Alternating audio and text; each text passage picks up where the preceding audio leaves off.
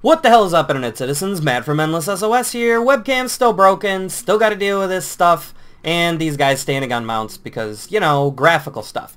So, Nintendo picked a new president for their main Japan office thing. It's not Shigeru Miyamoto. It's not Genyo Takeda. I'm butchering these names, but that's okay with me. It's actually the company's former managing director and Nintendo Human Resources head. Kind of odd mix there. Tatsumi Kimishima.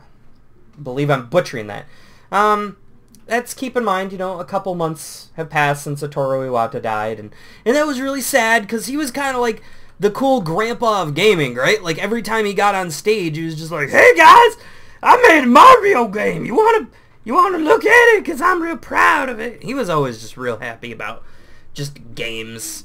From what like reports and people that knew him said, he wasn't like really like anal retentive about anything. He didn't even really view himself as CEO, right? He just kind of like hung out like, "Hey, I guess I make a lot of money. I don't really care all that much. Let's make games, everybody."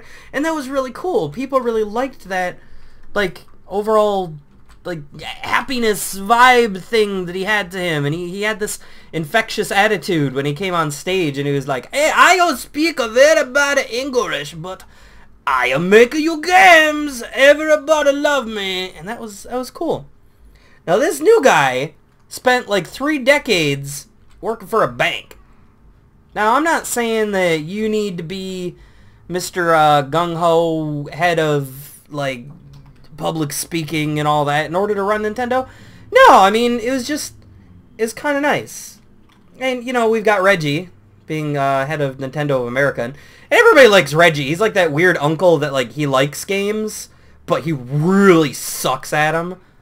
So, yeah. I think this year, actually, maybe at E3 they're doing a Smash tournament, right? And I might be confusing this story with something else. But just assume for the sake of humor that this story is accurate at this point in time.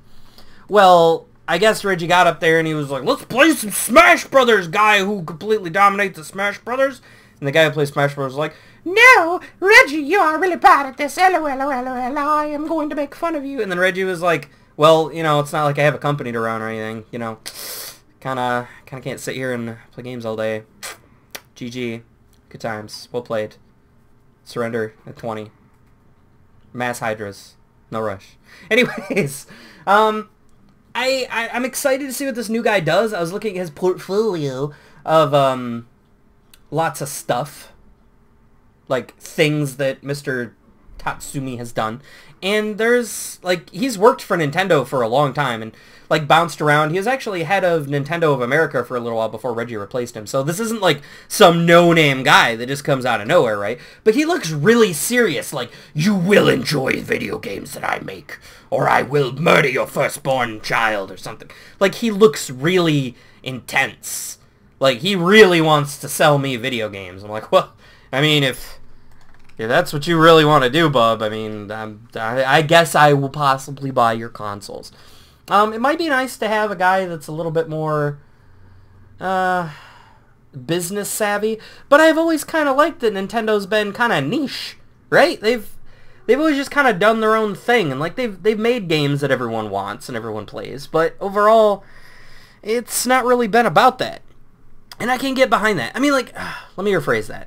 It's not been about money, right? Like, Nintendo seems like, kind of like Blizzard, actually, where they're making bank because they have a well-established name and they have good products, but they don't need to sit there and worry about deadlines and punish everything. Like, Nintendo pushes things back because, well, maybe the game's not fully done yet, or maybe they wanted to add an extra feature, and that's totally cool with that kind of stuff.